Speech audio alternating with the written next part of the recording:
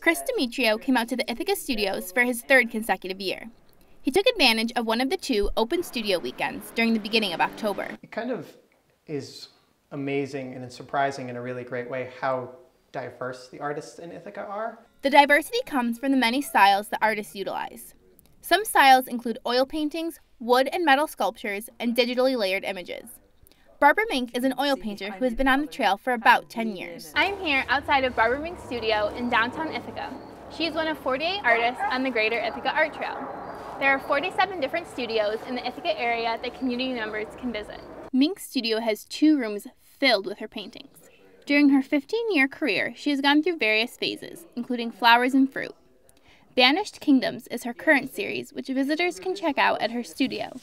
Mink says a highlight of the trail is interacting with visitors. I guess that's part of the point of art. It's not what I'm thinking of, it's what people see when they look at them. And that's always interesting. Acids, which would happen John Lyon outside. Paul has similar experiences with visitors at his studio.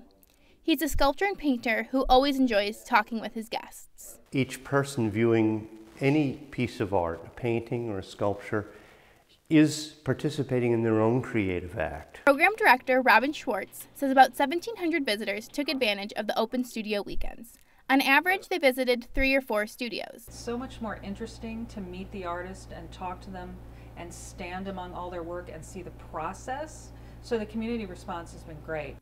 Schwartz says visitors were not only from the Ithaca area. People traveled all the way from Rochester, New Jersey to take part in the event. Taylor Barker reporting from Ithaca.